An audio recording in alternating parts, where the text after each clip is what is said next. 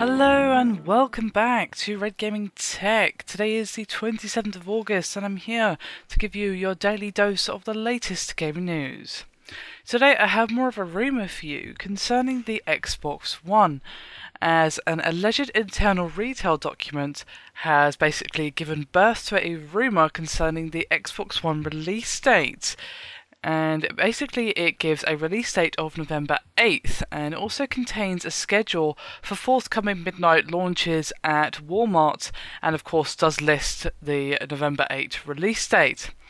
Now, this has been linked to Kotaku, and the source responsible for the leak supposedly works for a marketing company contracted by Walmart to produce signage and product placements.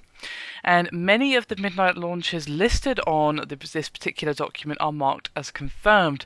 However, of course, the Xbox One release date has not yet been confirmed by Microsoft, so that does suggest that if the document is legit, if it's true, they are still waiting for official confirmation from Microsoft.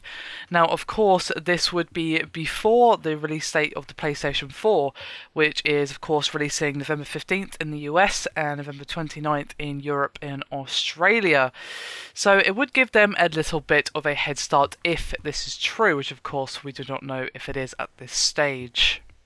Now, I for one was fairly surprised when Microsoft did not announce the release date for the Xbox One during their conference at Gamescom, and especially since they had a keynote speech from Phil Spencer as well. I was fully expecting a release date reveal.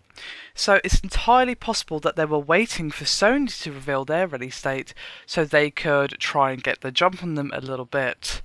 Now, obviously, they did release the Xbox 360 before the PS3, which you could arguably say gave them a advantage in that particular console generation, and maybe they're trying to make lightning strike twice in that regard. And the Xbox One has made significant leaps and bounds in the whole PR side of things, and public opinion has been shifting.